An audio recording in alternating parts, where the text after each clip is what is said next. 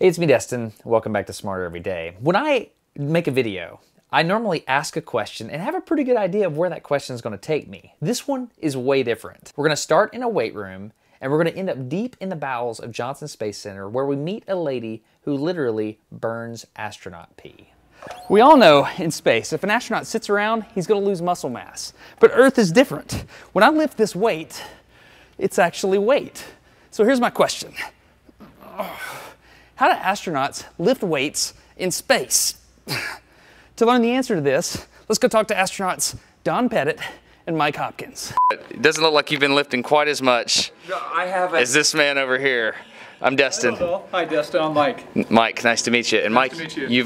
you're an expert at working out in space, right? Well, I've spent some time working out here on Earth, and I just took that to space with me. You take people like Mike and I. Studs. Let's be clear, studs, right? Well, people like Mike. And, you know, we're in the middle of life, we're healthy, and we go to station, and we get disease-like symptoms instilled in our bodies from any number of venues, physiological venues, and it's a great way to study the effect of these things and what's causing them and how to prevent them. Some of these diseases we're talking about take years to manifest here on Earth, but up in space, we'll see them in months, Right. weeks. And so that's another advantage of doing it up in orbit. Oh, that makes sense. And we're working right now, this machine, which I like to call the Beast, everybody calls it the ARED. Which stands for what? You know, Advanced resistive, actually. Advanced resistive. This is Dr. Bob. He's the expert. Dr. I call Bob. him Dr. Bob. You got to keep these astronauts straight. It takes some special engineering thinking to make a machine that allows you to weightlift in a weightless environment. Before Dr. Bob explains how ARED works, I wanted to see if I could figure this out. My first thought was to use a spring, but the more you compress a spring, the more force is required. Weight is a constant force, so that doesn't work. I thought about the same thing with elastic bands, but the more you stretch them, the more force is required, so that doesn't work either. My final thought was to use an air cylinder. If you plugged one into the air cylinder and you compressed it, that would work up to a point, but as the volume decreases, pressure increases, requiring more force. So how do they do it? The heart of the system are these two canisters right here. These Okay. two canisters contain a vacuum. Now, if we could look inside the canister, you'd see a piston that would slide, you know. Oh, wait a down. second, because a vacuum never changes. Yeah, the vacuum is always the same. It's always So instead of pressurizing air and pushing against something, you're just going to pull it. the volume of your vacuum is right here between the piston and the top of the chamber. Okay? Now, when you pan down, attached to the piston is a rod. It comes on down here and attaches here and here. Okay? And so the vacuum always wants to pull those rods up, Like a syringe. exactly like a syringe. Okay, this is really clever. Think about it. You've got a cylinder, a piston, and the atmospheric pressure all around. If you push the piston in all the way, and then you close the valve at the end, and you pull, you're going to create a vacuum. Because the normal air pressure on the inside of the station is pushing on the backside of the piston, it creates a force. More importantly, a constant force. This is super simple and super clever. So as the vacuum pulls the pistons up, it forces this arm down. So pistons go up, arm goes down, and that's constant. And so right now, the vacuum is holding this arm to this upper stop. When Mike stands up, it will release, and now he's holding that 50 pounds in this example on his shoulders. Okay. It's way more complicated than I thought it was. Okay, one more time, please, Mike. Okay, here we go. You're going down. Going down.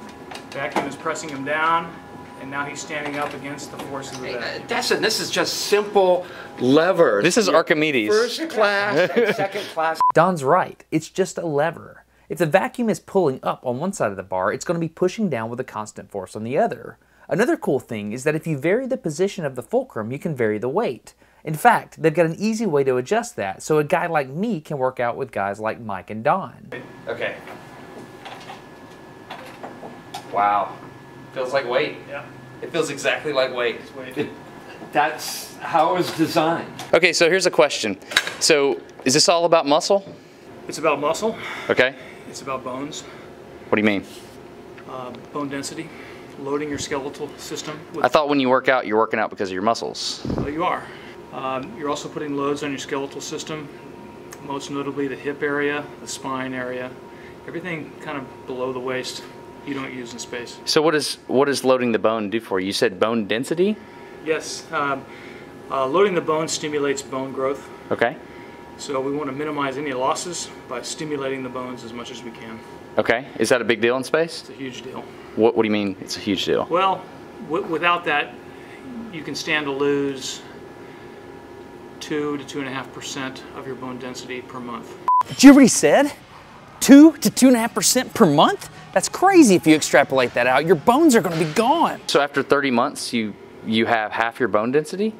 Possibly, but no one's ever, I mean, we don't send people to the space station and not have them exercise. Okay, if it takes 3 years to get to Mars and back, a certain percentage of your bone mineral density lost every month is a huge deal. So I started pouring through the data and I learned that the bulk of that bone mineral density that's lost is lost in the lower back, in the hip, and in the femur.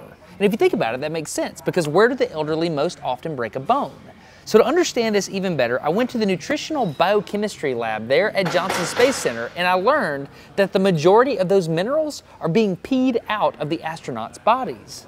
I'm with Dr. Scott Smith, and you are part of the Nutritional Biochemistry team here at NASA Johnson Space Science. That's a really nice logo. I like that. So I noticed that you have pee on the counter here. Why is this so important? Well, we're a nutritional biochemistry lab, so we look at biochemistry. A lot of the work that we do is focused on bone, because there's a lot of things in your body, there's a lot of things in your diet that relate to your bones. So things like calcium and other factors all affect your bones. So we're very interested in looking at those things, and the easiest way to do that is by looking at blood samples and urine samples. Your body's pretty smart, and it maintains the skeleton that you need to do what you're doing. And what that means is that you're forming as much bone as you're breaking down. It's like this cycle, and you're making bone and you're losing it at the same time. Right, and as long as you're doing those two things at the same rate, then all is good. Okay. When you start doing more of one than the other is when you get out of balance. And this is one -80 freezer. We've got another dozen or so upstairs. We've got another dozen or so 2 hours away in a bunker that we protect them, so that if a hurricane gets here and the power goes off, we don't lose those samples. Are you serious? We protect So you got to these protect things. the astronaut pee? Yes, like you wouldn't believe. It is considered a national treasure.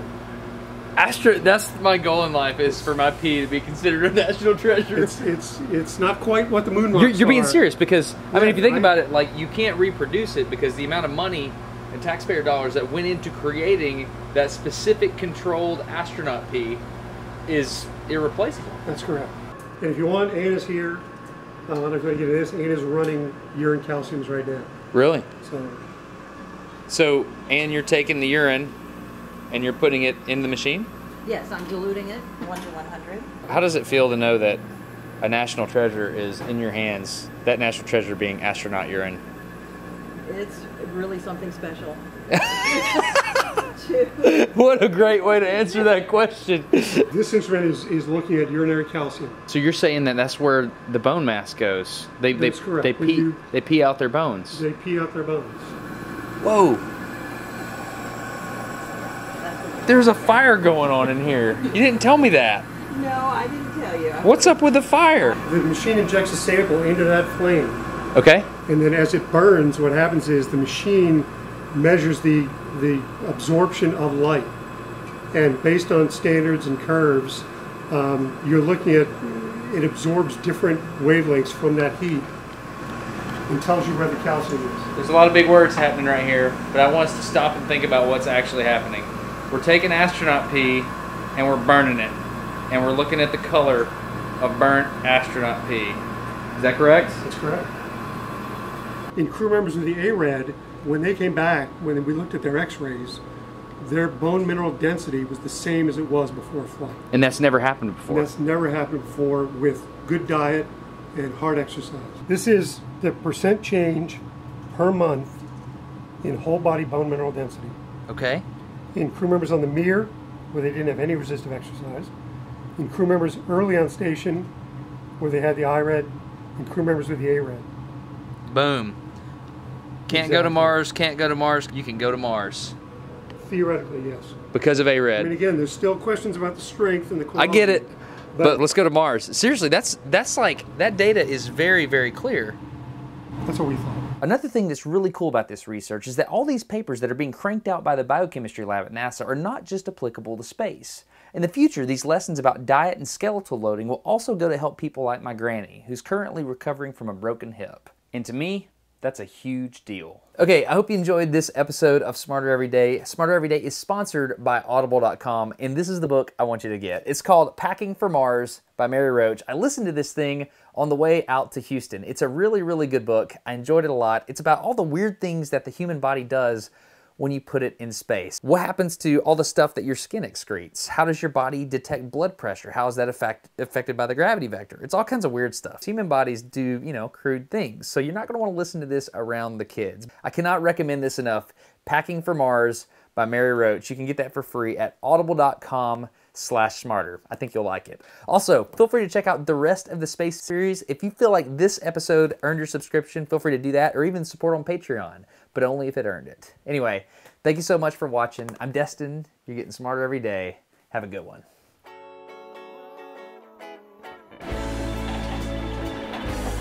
Wow. Feels like weight. Yeah. It feels exactly like weight. That's how it was designed. So I can feel the inertia from those flywheels. Yeah. Those little details are really important when you get in a weightless environment. Holy cow. It feels like I've got weight on my shoulders. And it just shows that what engineers can do when they're given a challenging project and you give them free rein to come up with a design. Like I don't like lifting weights and I'm already sad. It's amazing.